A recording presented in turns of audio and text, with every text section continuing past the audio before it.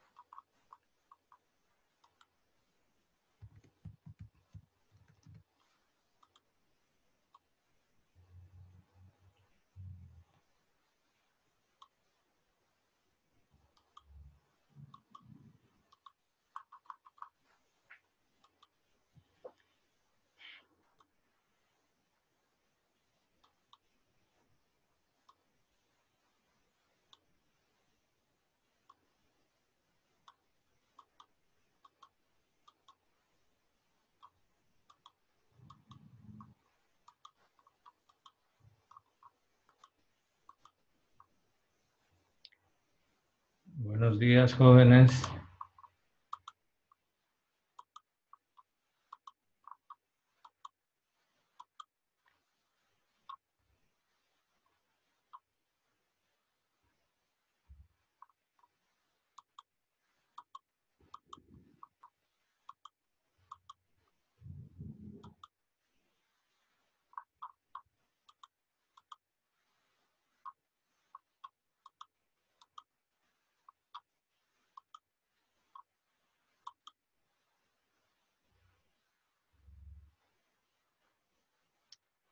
A ver, quiero que se identifique quién es RP Games. Abran todas las cámaras, por favor. ¿Quién es RP Games? Profe, soy yo, es que no me cambió el nombre. Abel Ramírez, espéreme un rato, ya se lo cambio. Ok, cambien el nombre y abran todas las cámaras, por favor, porque tengo que anotar a los estudiantes que no abren su cámara. Entonces, ábrala, por favor. Buenos días, profe. Buenos días, ¿qué tal? Buenos días, profesor. Yo sigo con problemas de la cámara. Buenos días. ¿Le informó a la tutora? Sí, la tutora ya sabe. Ah, ya, ok, listo. Entonces, ahí no hay problema. Yo lo que hago es cumplir con mi tarea de informarle, pero como la tutora ya sabe, entonces la tutora ya justifica esa parte, no hay problema. Bueno, creo que vamos a empezar tomando lista. A ver. Sí, listo. Voy a mostrarles la pantalla para que puedan visualizar, por favor, su asistencia y para que puedan responder.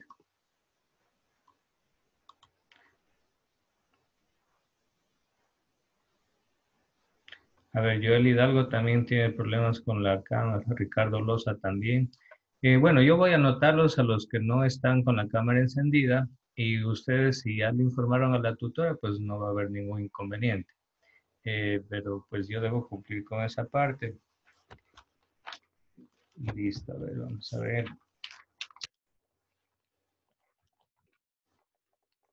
Hoy día se atrasaron unos minutos la mayoría. ¿Qué pasó? ¿Terminó tarde la otra clase? Sí, profe. Ya, ok, bueno. Vamos a empezar entonces tomando lista nosotros. Y listo. Eso, así debe permanecer su cámara encendida todo el tiempo, ¿sí? Ok, les comparto la lista, por favor, obsérvenla muy bien para que puedan ustedes fijarse, no les vaya a poner falta, ¿sí? El joven Abad Álvarez. Abel, ¿puede decirme si Abad está asistiendo ya o todavía nada? No, todavía no, profe.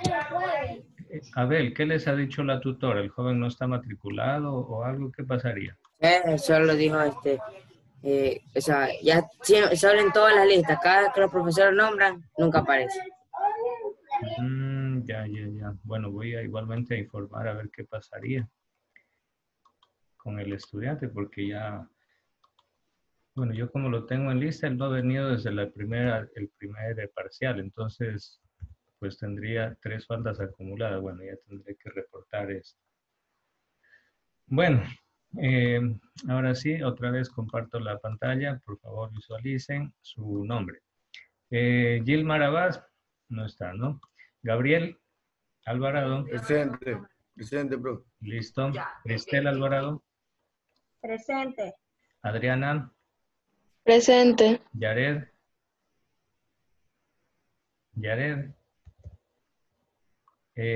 Alex Calle, Presente. listo. Saúl Cárdenas, Saúl,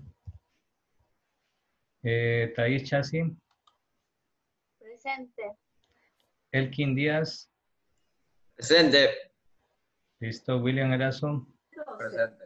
José Luis Erazo, Presente. Talía García, Presente. listo. Talía, su cámara. Luis García, Presente. Ya voy.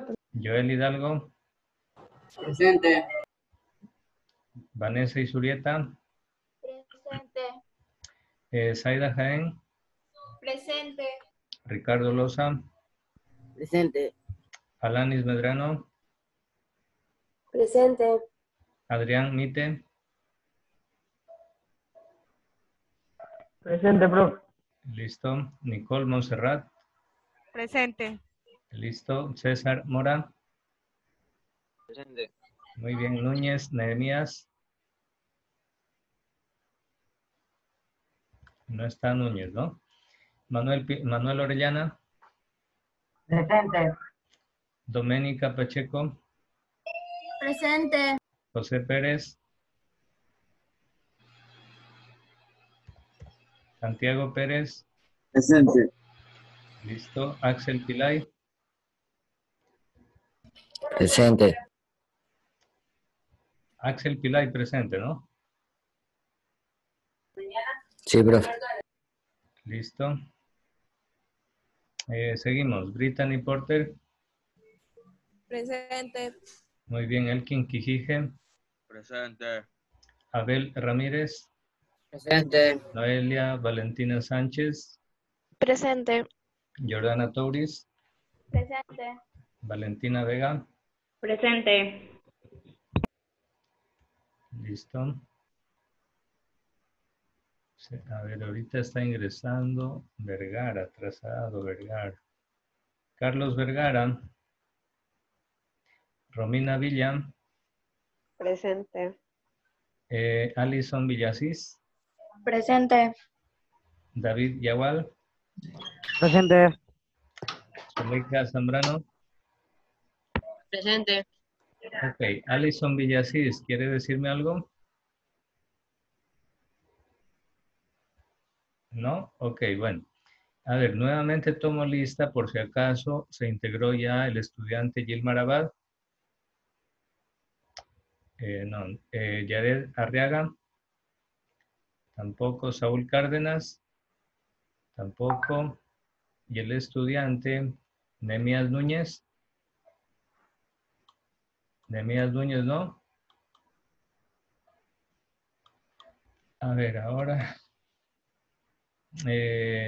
Nehemías Núñez. José Pérez. A ver, en este momento ingresó Kiara Núñez. ¿Con ese usuario está Nehemías Núñez? Sí, profe. Por favor, que se cambie el nombre del usuario para identificarlo, ¿sí? Nehemías Núñez, cambie el nombre del usuario, por favor, para poderlo identificar. Y deben activar sus cámaras, por favor, todo el tiempo. A ver, el joven Arriaga se unió en este momento, ¿no?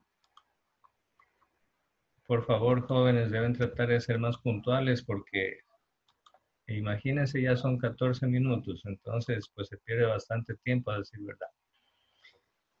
Bueno, vamos a empezar, jóvenes, con la clase del día de hoy. Es un tema realmente interesante porque tiene que ver con los inventos que se han dado en el siglo XX. Les cuento que el siglo XX ha sido el siglo que más cantidad de inventos tecnológicos ha traído en la historia. Hemos tenido de todo en el siglo pasado. Se inventó la televisión, la radio, se inventó el internet, la computadora, en fin. Pero pues estos no han sido los primeros ni los únicos inventos. De hecho, el invento más antiguo... A ver, ¿quién adivina cuál es el invento más antiguo del ser humano? A ver, voy a preguntarle a José Luis Erazo, ¿qué dice usted? No, es una opinión nada más, no importa si se equivoca o no se equivoca. ¿Cuál cree usted que es el invento más antiguo del ser humano? El papel, ¿El papel? porque por ese medio se comunicaba. Ya bueno, puede ser una alternativa, es bastante antiguo el papel, ajá. Pero les cuento que en realidad el invento más antiguo es el lenguaje. El lenguaje es el invento más antiguo que ha realizado el ser humano. Entonces, pues ahí tenemos algunos datos importantes. Bueno, vamos a revisar muchas otras cosas a lo largo de esta clase, entonces vamos a poner mucha atención. Ok, jóvenes, estoy compartiendo la pantalla, visualicen tema número 3. El tema del día de hoy se llama Avances científicos y cambios culturales. Valentina Vega, por favor, lea la destreza para el día de hoy. Discutir el alcance de las innovaciones científicas y tecnológicas, especialmente en la comunicación en el contexto latinoamericano del siglo XX. Muy bien, muchas gracias, Valentina. Pues vamos a desarrollar esta destreza, vamos a discutir el alcance, las consecuencias, ¿sí? Y bueno, antes de eso, recordarles que estamos en el mes de Guayaquil, porque estamos recordando su fiesta, su fundación. Y les recuerdo pues esta hermosa postal de uno de los monumentos más famosos de Guayaquil y me atrevo a decir del Ecuador. Yo creo que todo ecuatoriano conoce de este monumento, que es nada más y nada menos que el hemiciclo de la Rotonda y fue construido por un artista español. Si no recuerdo mal, en 1937 vino hasta acá a Guayaquil para armar el monumento, pero fue construido por un artista español. Y bueno, representa aquí el encuentro de los dos grandes libertadores de Sudamérica, Simón Bolívar y San Martín, quienes se reunieron aquí en la ciudad de Guayaquil el 26 de julio, miren, de 1822. Es decir, ya mismo se cumplen 200 años del encuentro de Simón Bolívar y San Martín. Entonces, pues bueno, jóvenes, que viva Guayaquil, tenemos que sentirnos orgullosos de tener en nuestro país a la perla del Pacífico. Y aunque quizá no podamos por la cuarentena, pues tener muchas actividades extra, pero siempre es bueno tenerlo pendiente, ¿no? Ok, jóvenes, vamos a hacer una lectura e interpretación de estas imágenes y estoy anotando igual que siempre la participación de ustedes. Entonces voy a pedirle a Vanessa y Surieta, por favor. Vanessa, usted me va a ayudar a interpretar las imágenes que usted ve en la pantalla, ¿sí? A ver, Vanessa, dígame qué es lo que usted observa y qué significa para usted el gráfico que ve en la pantalla. Vanessa. El avance tecnológico. Muy bien. ¿Y de qué equipo estamos viendo ahí el avance tecnológico? ¿De qué aparato? ¿De qué invento? Los teléfonos. Muy bien. Imagínense cómo era. Muy bien, Vanessa. Imagínense cómo era el teléfono hace muchos años. No sé si en su casa, tal vez de recuerdo, de reliquia, tengan este primer teléfono. Miren cómo es. O tal vez tengan uno de los famosos teléfonos de disco. No sé si tal vez por ahí como reliquia en su casa tengan. Pero antes pues era muy común estos teléfonos de la ruedita y uno tenía que girar el disco para poder marcar los números, ¿no? Luego ya vino un teléfono digital un poco más avanzado, pero este todavía tenía cable, me parece. Después vino este teléfono de acá que ya no tenía cable, pero obviamente solo lo podías utilizar dentro de la casa nada más. Luego aparecieron los primeros celulares, los famosos raspahielo. Miren cómo eran antes los celulares. Eran gruesos, eran como un ladrillo, imagínense. Era como un ladrillo. Yo recuerdo que mi primer celular lo tuve cuando estaba en el colegio y era de este porte, así, tal cual ustedes lo ven en la pantalla. Cosa que teníamos que cogerlo así al teléfono y tenemos que andar a llevar algo para guardar ese aparato porque no entraba en el bolsillo, era muy voluminoso. Y bueno, ese era el primer celular y solo al inicio servía para hacer llamadas, recibir llamadas y máximo enviar un mensaje de texto, nada más. Después ya aparecieron, miren, los teléfonos celulares mucho más pequeñitos y así, jóvenes, cada año que pasaba los celulares tenían una evolución aceleradísima, hasta lo que hoy en día ya tenemos, que son los celulares que también se llaman los smartphones, ¿no? Entonces, miren el salto increíble. Con este teléfono, el primero de acá, tú solo podías literalmente llamar y recibir llamadas y nada más. Hoy en día, con tu celular, con tu smartphone, tú tienes el mundo entero, internet en tu propio celular, internet en tu propia mano. Es increíble cómo el ser humano ha sido capaz de desarrollar esta tecnología. Muy bien, miren acá este gráfico. En cambio, tenemos la evolución del televisor. Qué increíble. No sé si en sus casas tal vez sus papás guarden como reliquia alguno de estos equipos. Cuando yo era niño, recuerdo que en casa teníamos uno parecido a este de acá, más o menos de los 80 y 90. Y eran el teléfono más antiguo que teníamos en casa era a blanco y negro, nada más. Y para cambiar los canales tenía una perilla. Entonces tú tenías que girar esa perilla, una perilla similar a la del volumen de un equipo de sonido. Bueno, tenías que girar esa perilla y pues ahí cambiabas de canal. Y recuerdo que nos tocaba a veces para ver un partido de fútbol, tocaba ir a mover la antena que estaba en la terraza, había que moverla y uno desde el primer piso decía, ahí, muévela más a la derecha, a la izquierda, ahí, ya mismo, ya mismo. Y bueno, así funcionaban las cosas, ¿no? Pero hoy en día, pues ya tenemos, miren, a pesar de que este televisor es del 2010, hoy día estamos 10 años más avanzados, hoy día hay los famosos Smart TV, que puedes conectarlos pues de forma inalámbrica al internet y puedes manejar un sinnúmero de cosas hoy en día con la televisión. Bueno, pues jóvenes, así es como se han desarrollado los inventos y sobre todo jóvenes en el siglo XX. Ha sido el siglo más prolífico. A ver, busquen la palabra prolífico. ¿Qué significa la palabra prolífico? Busquen la palabra prolífico y le voy a pedir la respuesta a Manuel Orellana. A ver, Manuel, tú nos vas a decir qué significa la palabra prolífico. ¿Qué significará que este ha sido el siglo más prolífico? Que puede reproducirse.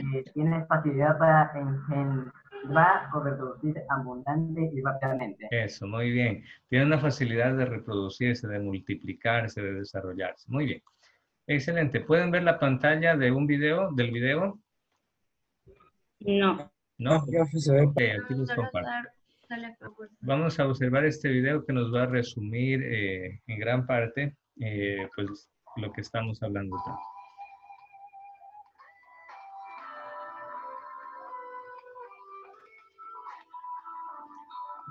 Fíjense en esta parte los años. Pongan atención en los años. Miren, 1901, ahora 1902.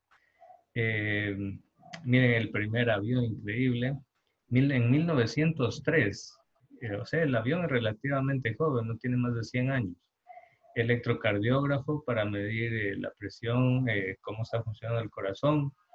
Henry Ford, el famoso inventor de tractores y luego de carros. Hasta el día de hoy existe la marca de su apellido, Ford.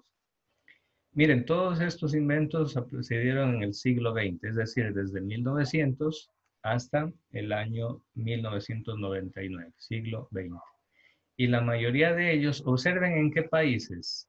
En algunos casos aparecen los países, por ahí vi algunos ya de Estados Unidos, de Gran Bretaña. El polaco, miren, esto es Europa, esto es en Polonia, Gran Bretaña es en Europa. El francés, este invento fue realizado en Francia, entonces Europa, miren. La gasolina, William Merriam, estadounidense, estamos acá en Norteamérica. Otra vez, el tubo de rayos X, el estadounidense, otro invento de Estados Unidos, miren. La insulina, qué importante para los que son diabéticos.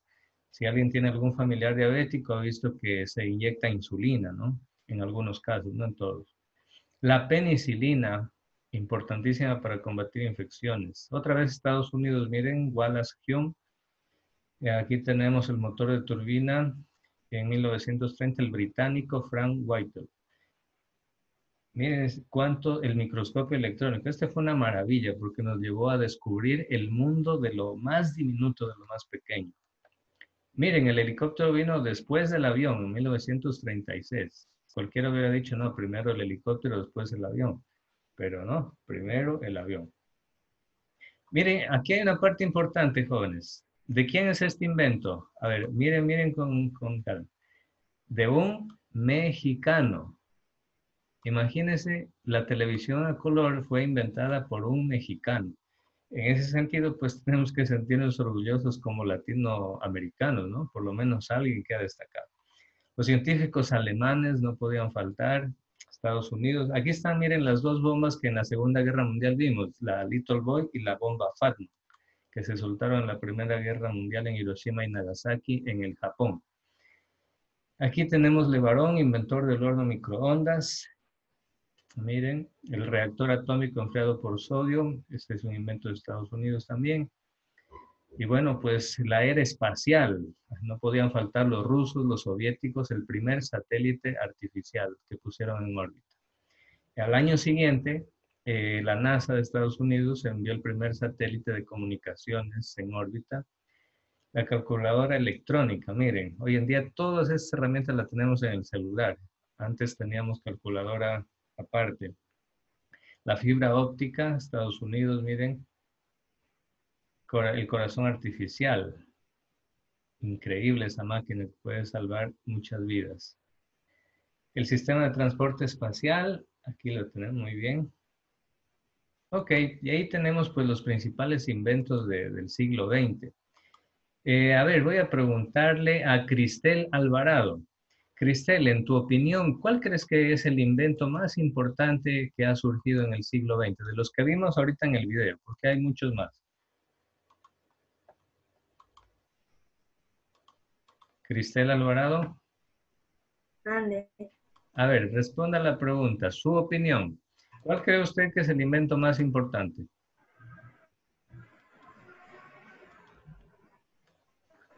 En su opinión. Nada. A ver. Mi opinión es todos. No, pero elija uno. Elija uno. El microondas. ¿Y por qué? ¿El microondas será más importante que un avión o que un satélite?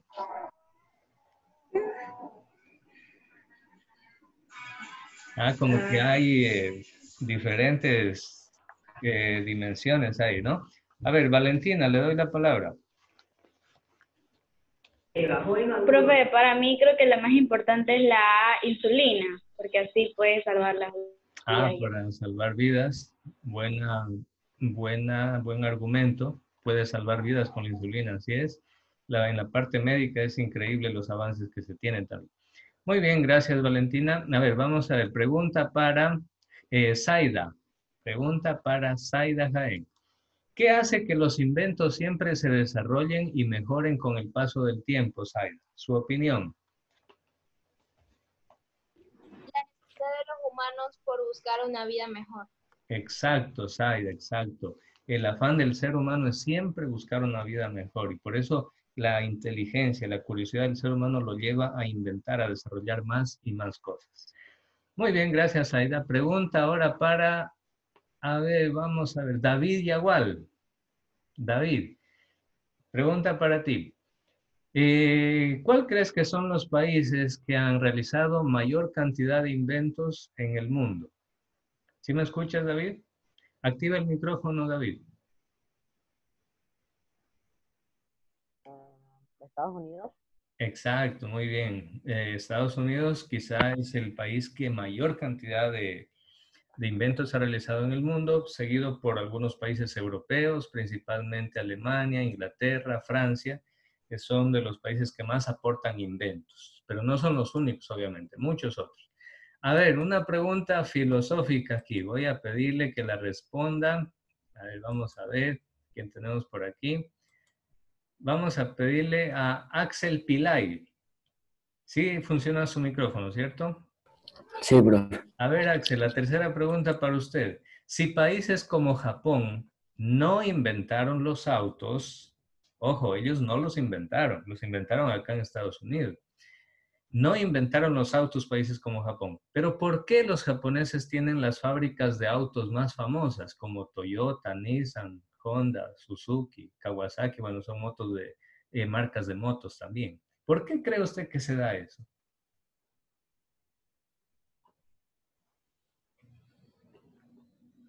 Porque hizo un trato con Estados Unidos. Puede haber hecho un trato ya, podría ser una causa. ¿Quién tiene otra respuesta? ¿Quién puede decirme otra alternativa, otra respuesta?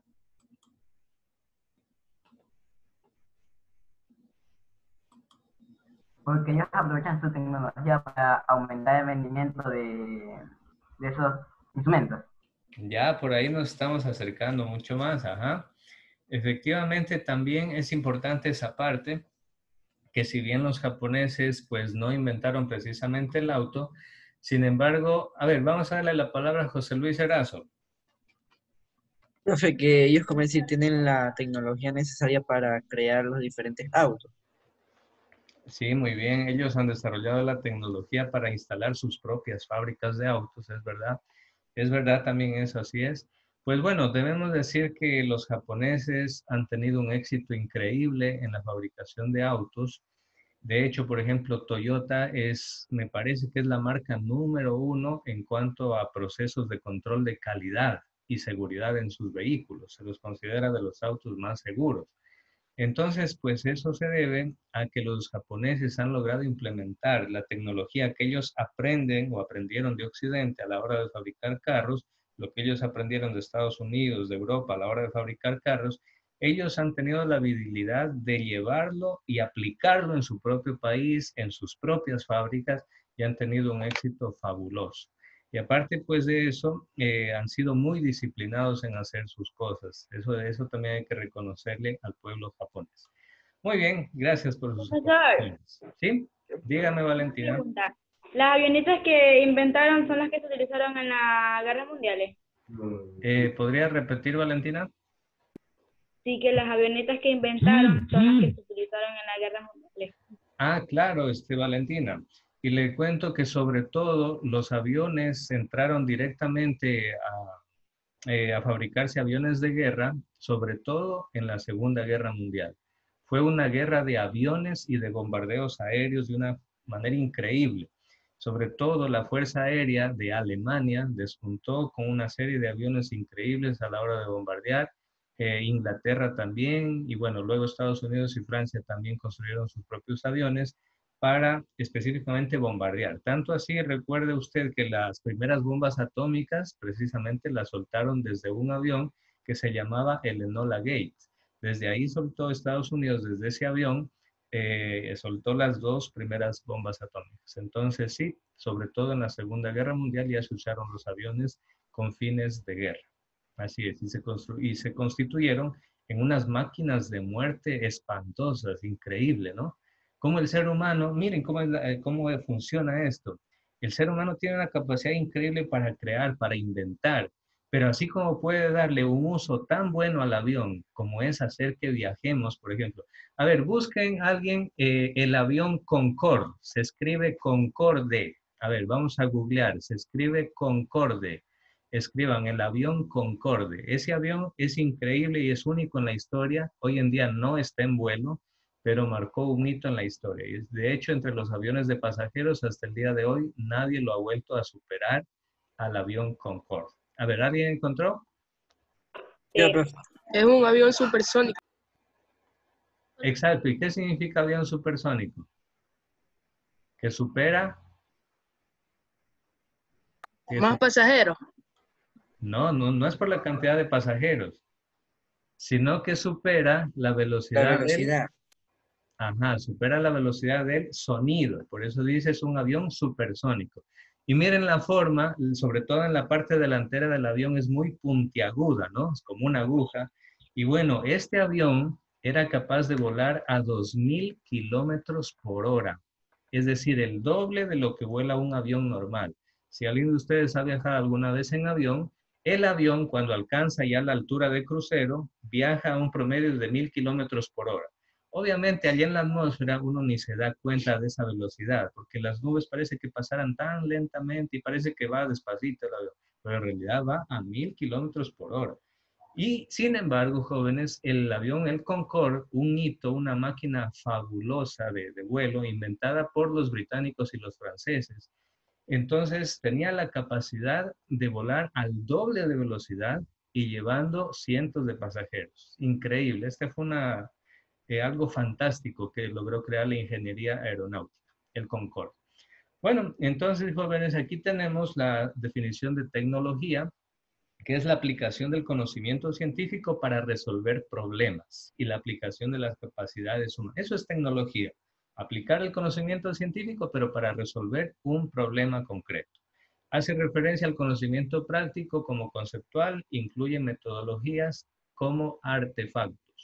El desarrollo tecnológico se va incorporando al patrimonio cultural de la humanidad. Claro, por ejemplo, miren, ahorita hablando del avión Concorde, si bien es cierto, ya no lo tenemos operativo, ya no lo tenemos en vuelo, lastimosamente, ya no podremos viajar en este avión fabuloso. Sin embargo, este avión marcó un hito en la historia muy importante porque desafió toda la aeronáutica de su tiempo, sobre todo por la velocidad a la que podía ir. Si ustedes tienen familiares, por ejemplo, en España, este es el avión, el Concorde, ¿no? Que ustedes también lo tienen y lo buscaron en este momento.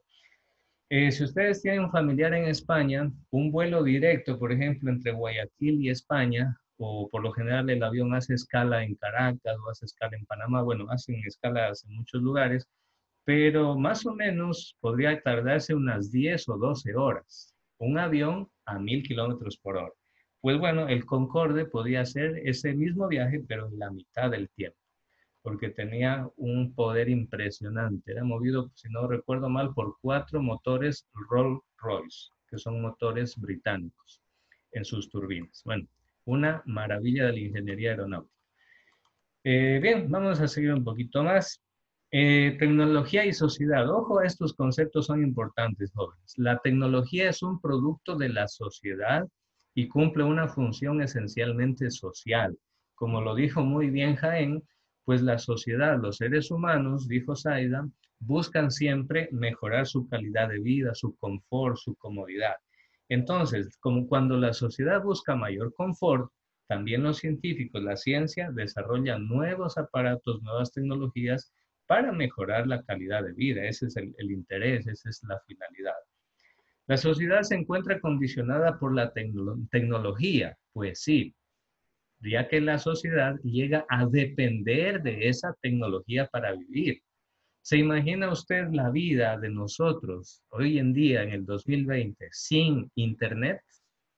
¿Qué hubiera pasado, jóvenes, si hasta el día de hoy no se hubiera inventado el Internet y hubiera llegado la pandemia y todo el mundo sin Internet? ¿Qué hubiera pasado si todavía no hubieran inventado el Internet? ¿Cómo se imagina el mundo hoy en día, José Luis? ¿Cómo se lo imagina el mundo?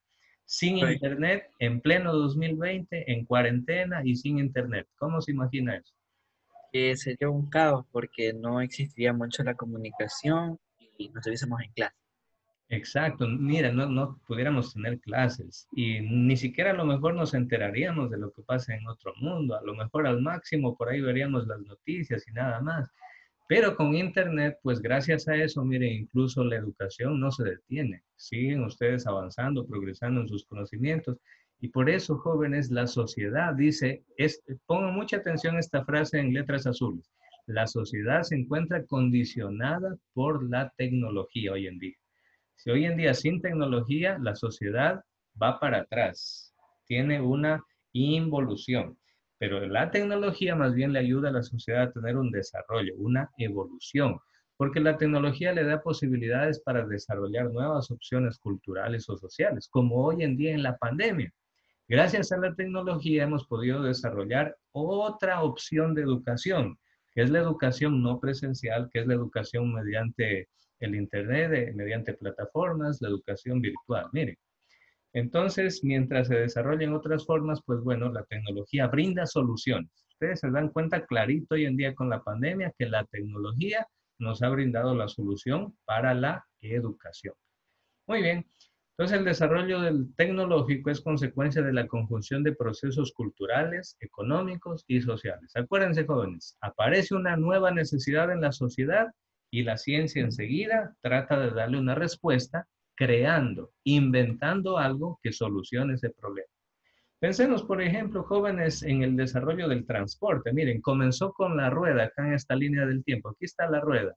Las primeras ruedas que eran de piedra, que las utilizaban, bueno, en muchas cosas. Incluso las ruedas de piedra grandes las usaban como molino para moler el trigo, por ejemplo, o para machacar la uva y sacar el vino. La rueda se inventó, miren, 5.500 años atrás. Increíble. Pero miren toda la evolución que ha pasado el transporte terrestre. De la rueda, la carreta, el auto, los primeros autos muy sencillos, la bicicleta, el tren a vapor, la motocicleta, camiones, autobús, metro, en fin, cada día hay más y más inventos y se desarrolla más y más el transporte terrestre. Hoy en día, a ver, le voy a preguntar a ver si está enterada Talía García.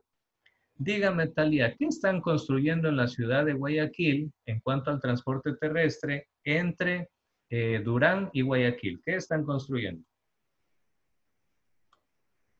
A ver, ¿quién está enterado? ¿Talía? La aerovía. La aerovía. La aerovía, profe. Exacto, exacto, muy bien. Están construyendo la aerovía, que viene a funcionar como una especie de teleférico que va a hacer más rápido el transporte. Entonces, miren cómo evoluciona todo, jóvenes. Y ojo a esta parte, en la parte superior, el deseo del hombre de mejorar, avanzar y su interminable afán por innovar y descubrir cosas nuevas llevó a que una gran cantidad de inventos tecnológicos surgieran para traer grandes cambios. El celular, jóvenes, nos ha cambiado la vida a todo el mundo. Y pues de ahora en adelante estos cambios se irán multiplicando, cada vez van a ser más. Les cuento que cuando yo era pequeño, yo veía esta serie de dibujos animados. Pregúntenles a sus papás, posiblemente se acuerdan también ellos de estos dibujos animados. Se llamaban los supersónicos, así se llamaban. Y en ese tiempo yo soñaba con esto, yo decía, algún día seguramente los seres humanos van a inventar carros que vuelan, yo decía. Y seguramente algún día vamos a tener un auto así pequeñito y vamos a ir volando de un lugar a otro, que van a ser como aviones pequeñitos. Y bueno, hoy en día con el desarrollo de los drones, les cuento que ya hay vehículos voladores personales, como la imagen que ustedes ven a la derecha. Es decir, muy probablemente cuando ustedes sean adultos, sea posible de que ustedes adquieran estos vehículos y se transporten mediante el aire. Increíble, ¿no? Pero antes era solo ciencia ficción.